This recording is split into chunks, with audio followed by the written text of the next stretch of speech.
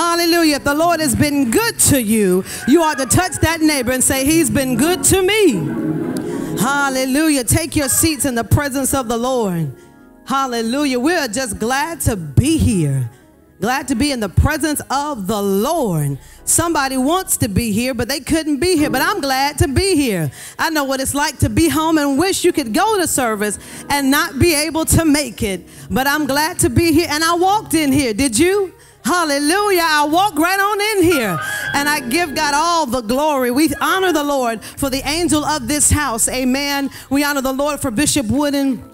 We thank God for him and the work that he does, and we're just glad. Sometimes your body will just shut you down for a little while when it needs some rest, and we thank God that God has given them this opportunity to recoup and recharge, and we thank God for our First Lady, oh God, who has been there with him and been his nurse, his doctor, his CNA. She's doing it all this week, and we thank God for her, and we ask that God give her strength. Amen. Come on, let's clap our hands for our First Lady.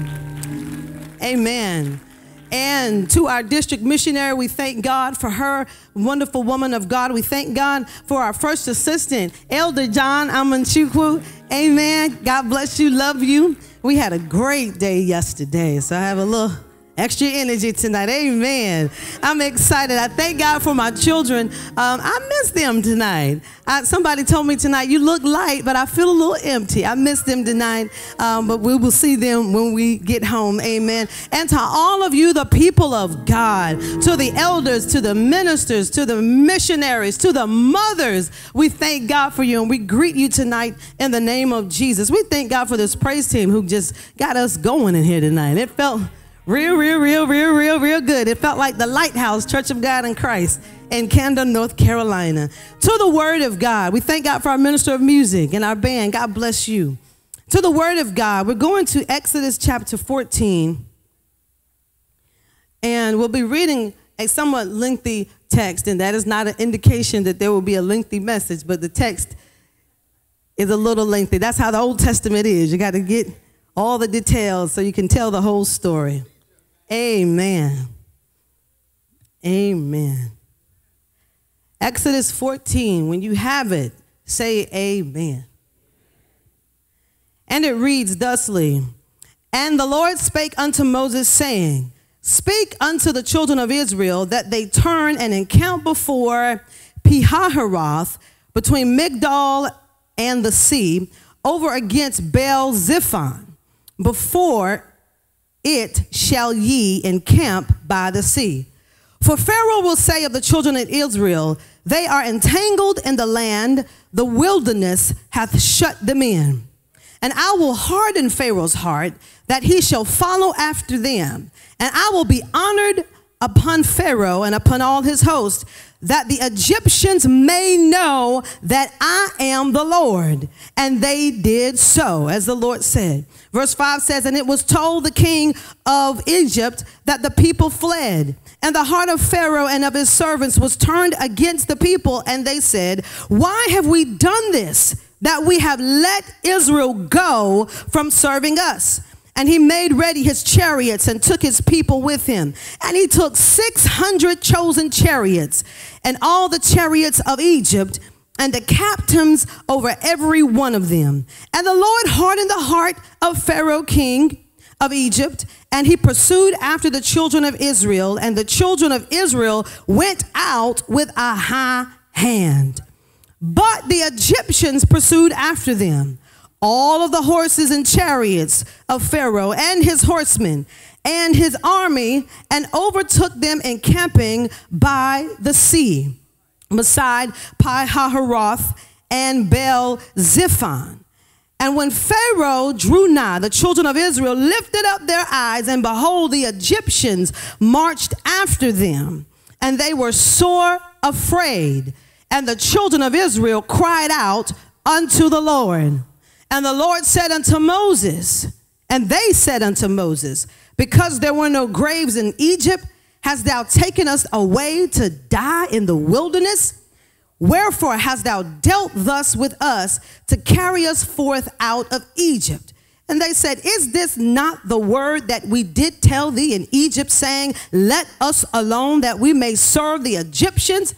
For it had been better for us to serve the Egyptians than that we should die in the wilderness. And Moses said unto the people, fear ye not, stand still and see the salvation of the Lord, which he will show you today.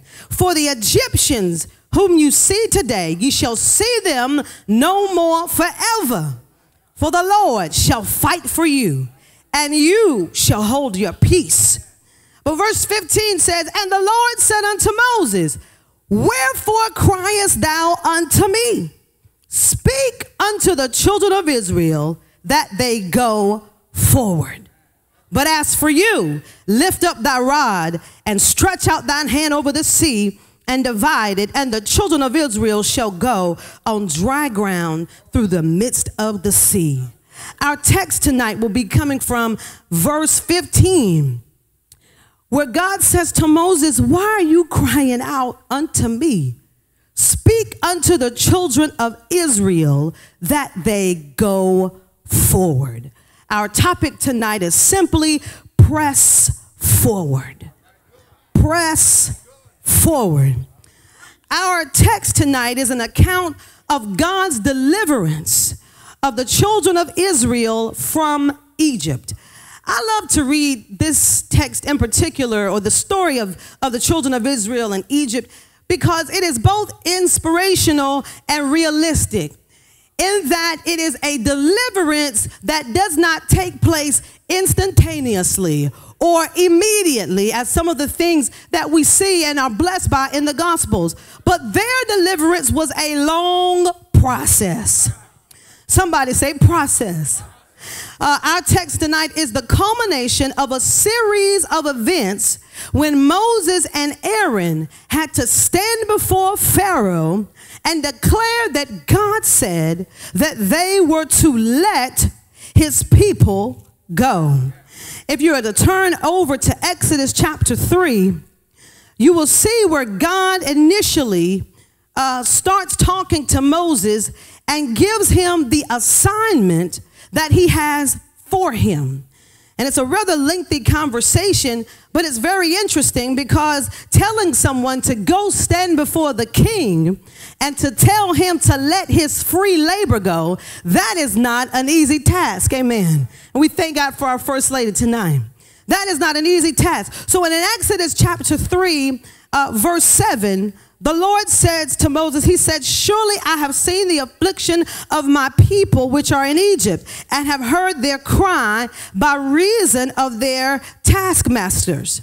And he says, for I know their sorrow, and I am come down to deliver them out of the hand of the Egyptians, and to bring them up out of the land unto a good land and a large land. Who wouldn't serve a God like ours?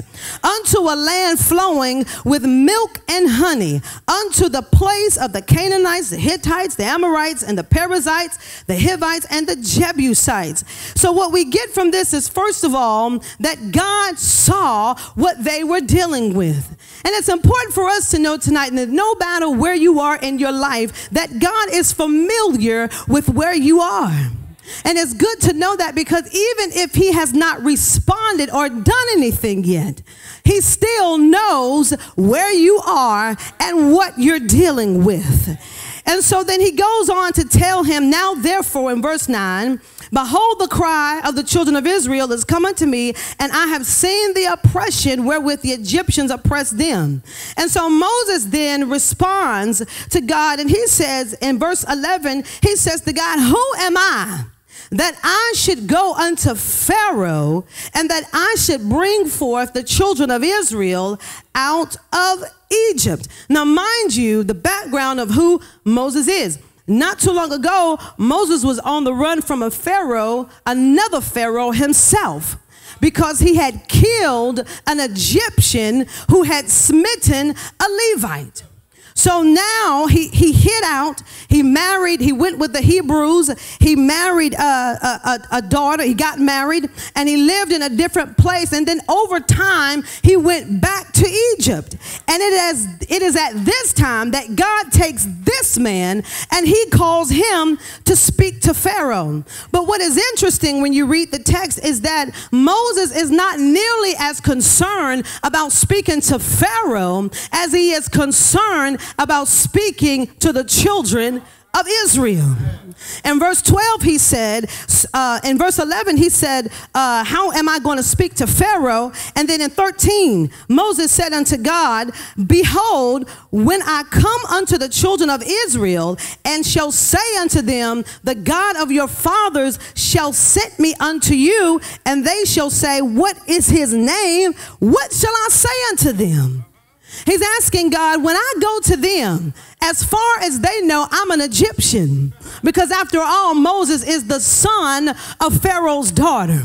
So when I go to them and I tell them that your God said that I'm here to get you out of Egypt, he said, how are they going to believe me? And so God says, well, I tell you what, I'm going to give you some code language that only me and my people know. He said, God said unto him, tell them that I am is his name.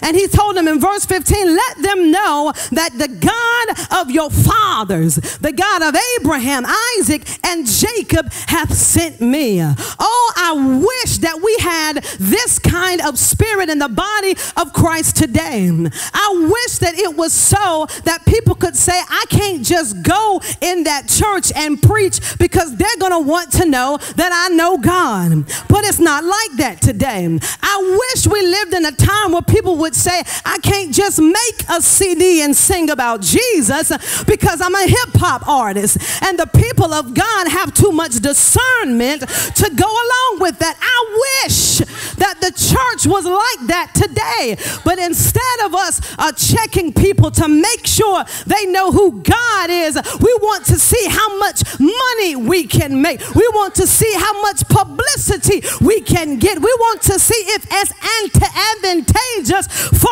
us. But we've got to go back to being the kind of people who we want to know, do you know God?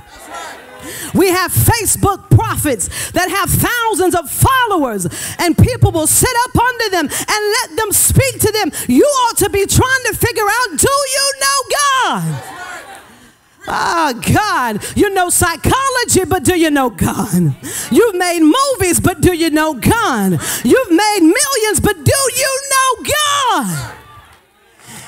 And here we are in 2018, and I don't know about you, but our souls are too precious to let any and everybody speak to us.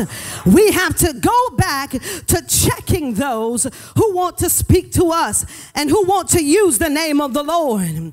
And so what God did is that he gave him access. He gave him his assignment, but he gave him access, and the access was his name. And as we go on down through the verses, God gives him instructions, and he tells him to speak to the elders, gather the elders and give them the report of what's going on. But something interesting comes out here in verse 19. In Exodus 3, verse 19, God is giving Moses instructions, and he says to him, he says, and I am sure that the king of Egypt will not let you go. No, not with a mighty hand. And this is very interesting because when you look at the world that we are in today, especially at the church world, we have church and we preach as if there is no Pharaoh that will not let us go.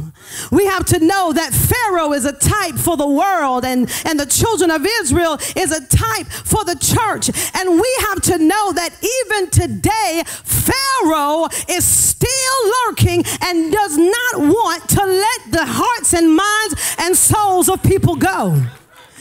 In Exodus chapter 7 and verse 1, just quickly, God says to Moses, he says, and the Lord said unto Moses, see, I have made thee a God unto Pharaoh, and Aaron thy brother shall be thy prophet. And he said, thou shalt speak all that I command, and Aaron thy brother shall speak unto Pharaoh, that he send the children of Israel out of the land. Now, if you go back to verse 1, that word, when he says, I have made thee a God, that word literally means, it's a word, a Hebrew word that is ana echo me. Ana echo me. And you hear in that word echo, which is a voice. But the beginning of it is ana, which means that I have made thee and ordained you to speak against Pharaoh.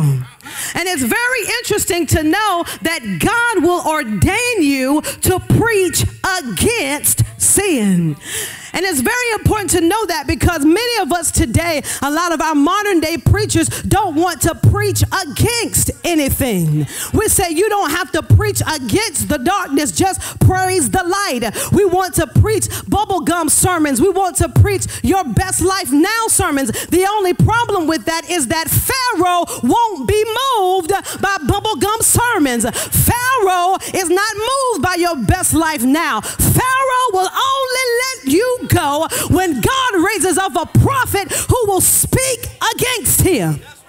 That is why I thank God for our man of God, because God has raised him up as a man who is not afraid to speak against Pharaoh.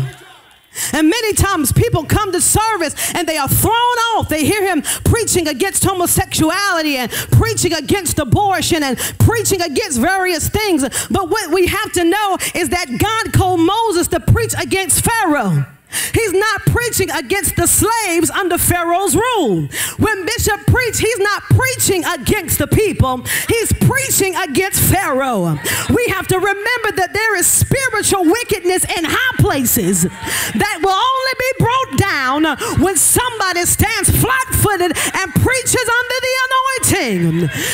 And we have to preach with the understanding that sin is still out there, that sin is still in here, and that sin is still real. And if you know the story of Pharaoh, Moses and Aaron had to go to Pharaoh 13 times before he would let the people go. I'm here to let you know tonight, you may be struggling. You may be having different things that you're struggling with. And you may say, I've already prayed and I'm still struggling. I've already fasted and I'm still struggling. I've already declared and decreed, but I'm still struggling. And I'm here to tell you that you keep praying, you keep fasting, you keep declaring and decreeing. And every time the enemy comes before you and tries to drag you into sin, you stand before him again and said, the God of the Bible said, let me go, and I'm not coming out. And when he comes again, God has made me free, and I'm not going back. Whom the Son sets free is free indeed. The enemy can rage, he can war, but he cannot bind whom God has freed. He cannot curse whom God has blessed. If there's anybody here who's free, lift your hands and say, I'm free. And I'm not going back. I put that in the atmosphere for the future. I said I'm free and I'm never going back. Come on, clap your hands for Jesus. Hallelujah. All right, I'm not there yet. Amen.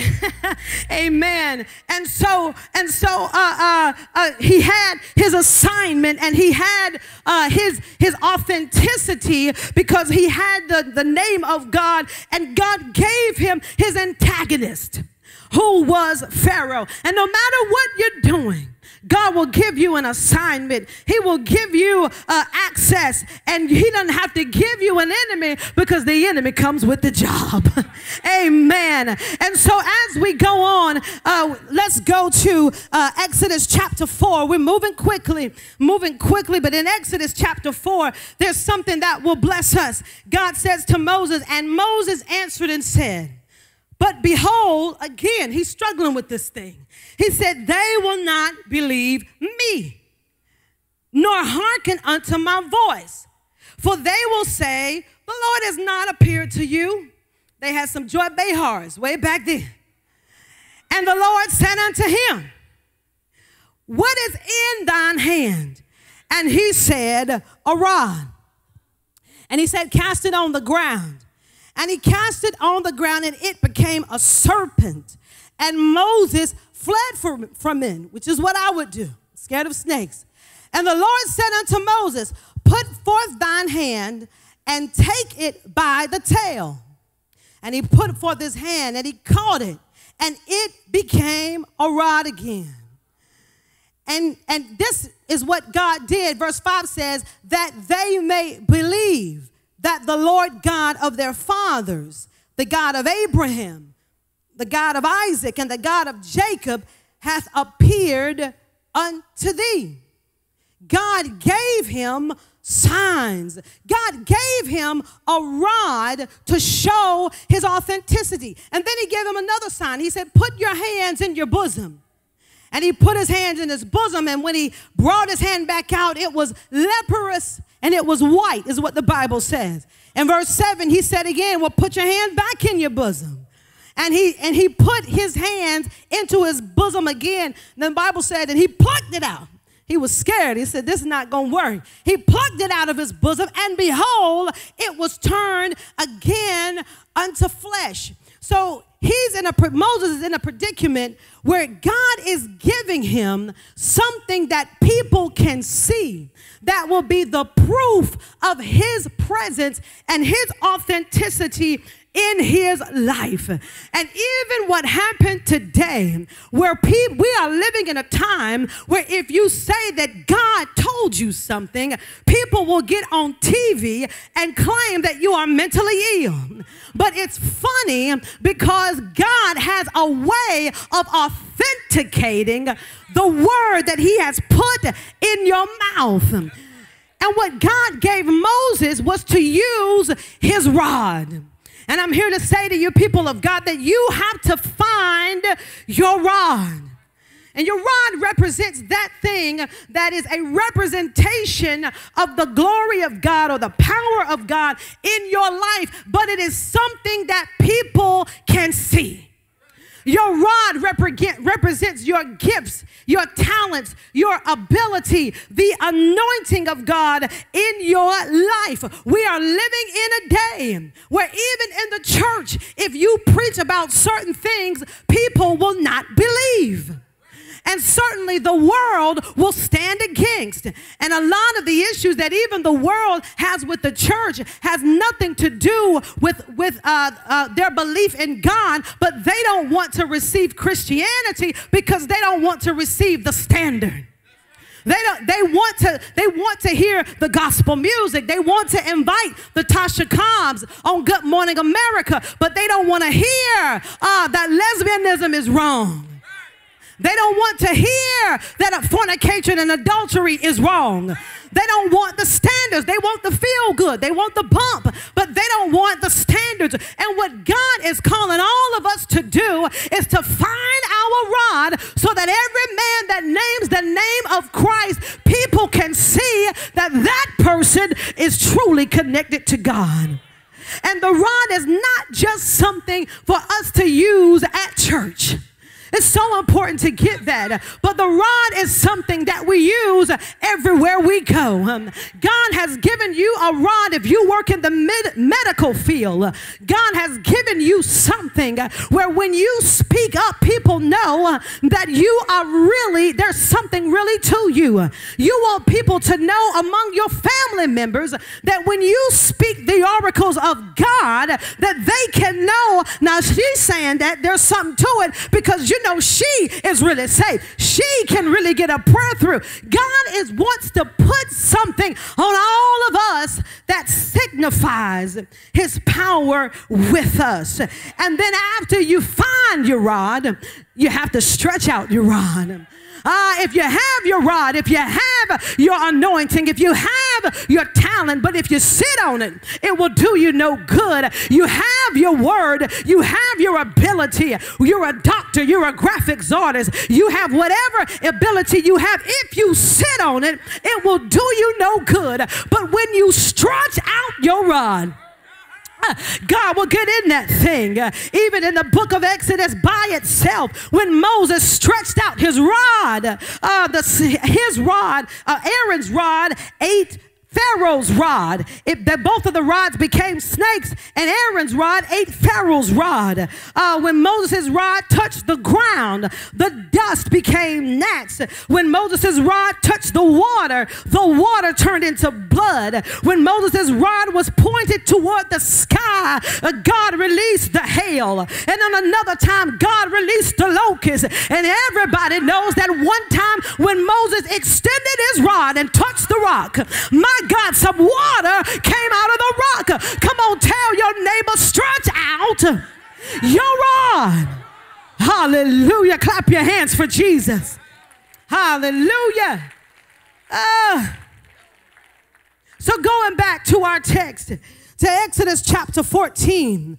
As I said before, Moses and Aaron went before Pharaoh 13 times. And every time they went before him, it went something like this. Pharaoh, we have come in the name of the Lord. And God said that you are to let his people go. And Pharaoh said, who are you? Whose name do you come in? And he tells them, again, we come in the name of the Lord. And Pharaoh decides that he's not going to do what God has said. And when he doesn't do what God has said, then God releases a plague. You know about the plagues of the water turning to blood, the plague of the frogs, which have been enough for me, amen. The plague of the lice, the plague of the swarm of flies, the plague of the death of cattle, the plague of the boils, the plague of the hail, the plague of the locust, the plague of 3 days of darkness, the plague of the death of all the firstborn males. I'm telling you all of this because you have to know that Pharaoh does not want to let you go. And if Pharaoh has to let everybody get boils to let you go, he will allow that to happen, but he will pull you in again. This is why I get frustrated when I see gospel artists singing with Snoop Dogg. I have a heart for young people ministry and ministering to young adults. And I understand that many young adults struggle with hip-hop music. I understand that for many of you, you're not going to listen to Snoop no way. But for some people, they just got saved and just turned that music off and they just got themselves together. And then they turn on 103.9. And you got somebody's voice, and I just got out of that stuff. You have to know that they are still struggling with Pharaoh. That's why it bothered me to see Tasha Cobb recording with Nicki Minaj. I know all of us here, we're not going to dress a certain way. We're not trying to be seductive. We're not trying to be sexy, but somebody else just got saved. Somebody else had to struggle not to wear that tight skirt. Somebody else had to struggle not to have their cleavage out. And as soon as they get saved, they get to see Nicki Minaj and Tasha Cobb together. And I'm telling you that Pharaoh will speak to your mind, and Pharaoh will say that if Snoop Dogg can sell porn and be holy, you can watch porn and be holy. Something will say to your mind that if Nicki Minaj can dress like a hoe and still be sanctified, then you can do it too. But people of God, we've got to stand on the wall, speak against Pharaoh, get in the ministry of Moses, and stand before the people and Pharaoh and say, in the name of Jesus, let his people go. My God, I'm getting excited. And so, in chapter 14, here is what is happening real quick. They are at the end of all of that. So all of those visits, all of those plagues, all of those times of them going to Pharaoh have come and gone. So he finally released them, and Pharaoh did not let them go until his firstborn son died. Isn't that something? When his son died, now you all can go. But after going through all that, they are faced with Pharaoh one more time. And the Bible gives them to know that God told Moses that Pharaoh is going to come after you again. And we know that the book of Exodus, some of the first 5 books of the Bible written by Moses are written in the causative tense. And so many times where it says that God will cause things to happen, that is their mentality, that was their worldview. But it does not literally mean that God caused it, but that God allowed it.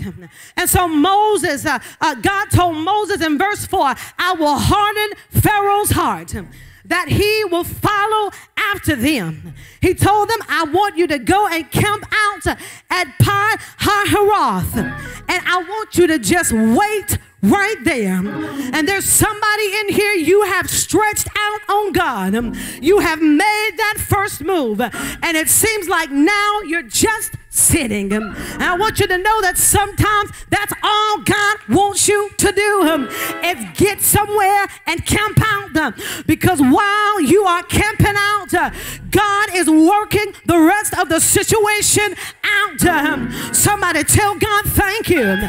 And he told him that I'm going to let Pharaoh, when Pharaoh hears that you are in the wilderness sitting still, he is going to assume that you're in the wilderness afraid, and that you're in the wilderness lost.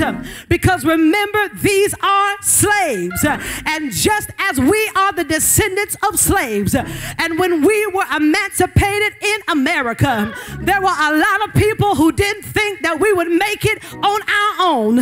But look at us in 2018.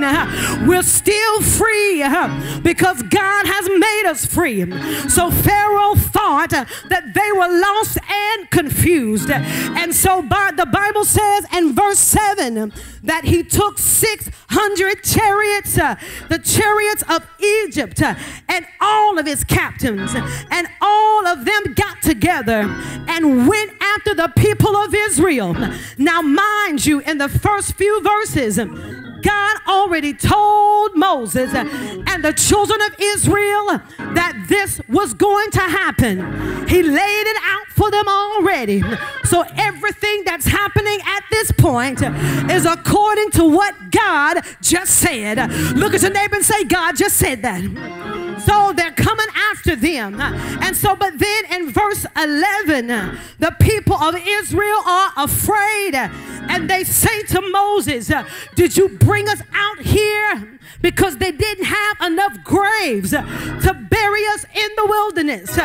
And now I just told you that God already told them what was going to happen. And now that it's happening, they are upset and afraid, and they are coming against Moses and fussing against him.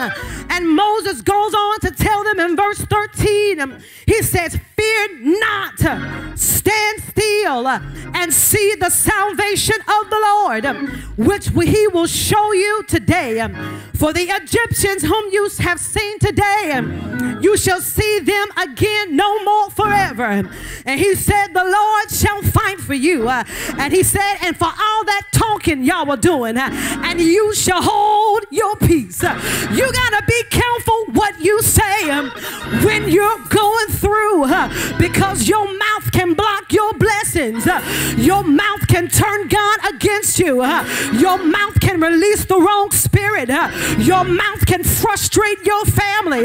Your mouth can frustrate your job. But tell your neighbor, stand still and hold your peace. And so then in verse 15, the Lord says to Moses, he said, Moses, why are you crying unto me? In other words, I just told you what was going to happen, and everything that I said would happen is happening. He said, so why are you crying out to me? And he said, speak to the people of Israel that they should go for it. And then he told Moses, take your rod, stretch it over the sea, and I will divide it for dry land. I'm running out of time, but basically what happened, God would not perform the miracle of dry land until the people got up and pressed forward. I'm here to encourage encourage somebody tonight that the next move is on you.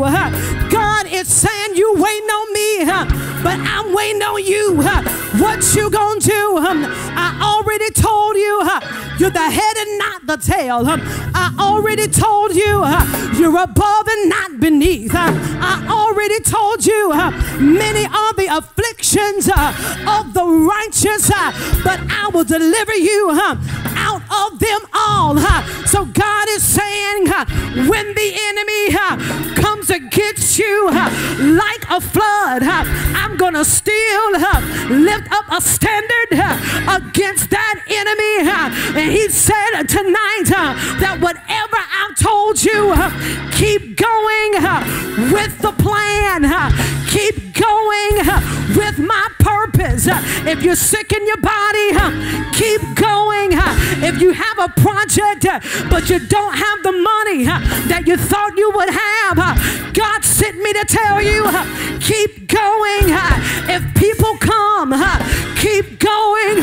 If people go, God said keep going. God said that Pharaoh is behind you.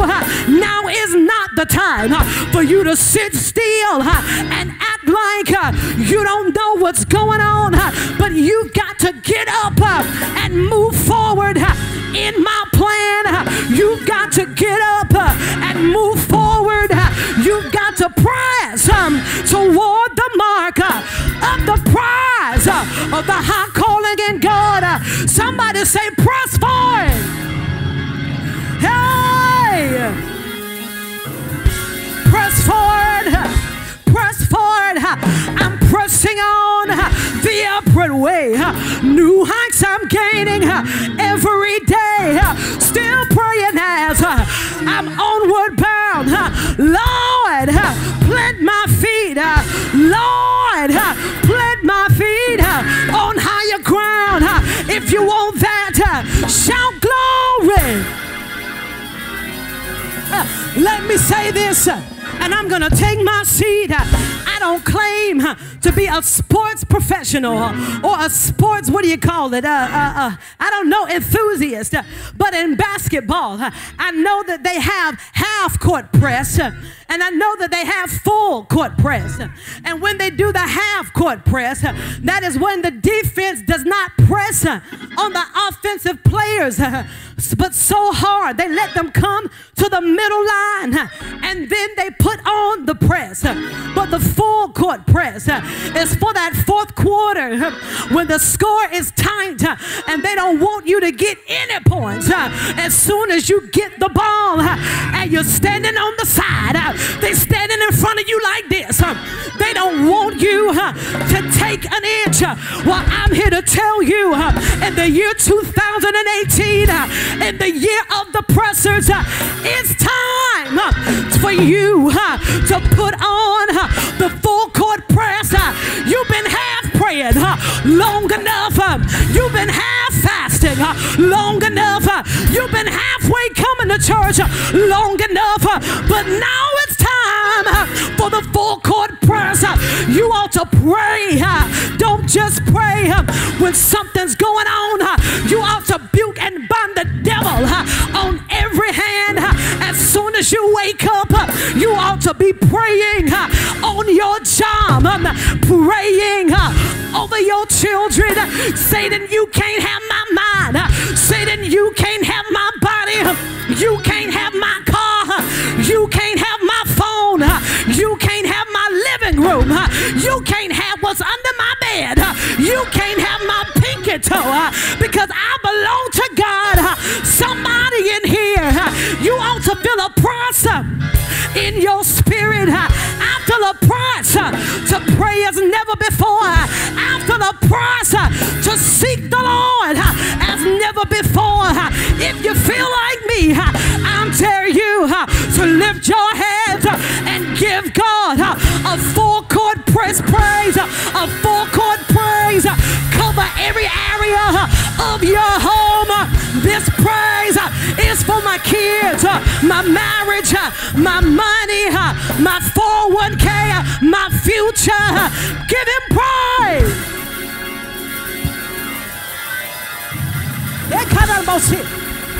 Hey! Full court press. Full court press. I won't let the enemy have an inch. I don't want the enemy to be in my TV shows. I know you're not a homosexual. You may not struggle with that. But when you're in the full court press, I won't even watch it on television. When you're in the full court press, I know I'm not adulterer, but I don't want that stuff in my TV. I don't want it in my spirit. I don't want it in my atmosphere, because I'm pressing toward the mark. Does anybody feel like me?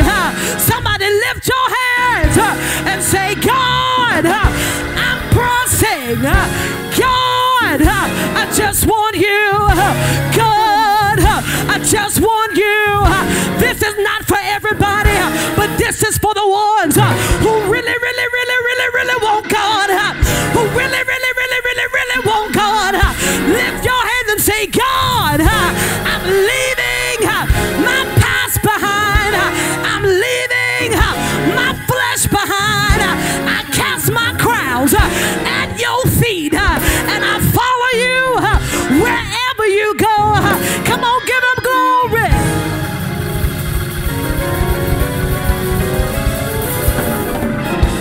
Hey!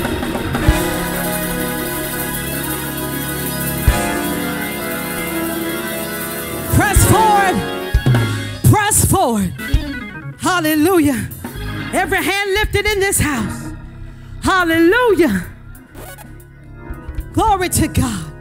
Hallelujah. As we press forward, God is saying, take the next step. It's on you. Fill out the resume. Send it out. Fill out the application. Don't use your cell phone just for crazy stuff. Call the right person. Send the right text message. One email, one phone call can change your life. I know I'm right about it. Introduce yourself. Come on, we're still praying. To the right people. What am I talking about? I'm talking about the next steps. I'm talking about stepping forward, finishing your demo, saving your money, cleaning up your credit, coming to prayer meeting, coming to Sunday school, coming and saying, Pastor, whatever you need me to do, I'm here. I'm taking the next step forward. Oh, if you're ready for that, lift your hands. Oh, God, in Jesus' name. God, we take you at your word and we move forward. God, we believe you and we trust you. God, we want you to get the glory out of our lives. God, that is our only purpose. God, we don't want another move, oh God, to bring glory to ourselves. But God, we pray that in this hour we can be used to be the representation of Jesus in the world. God, will be your rod. You may use us as you wish.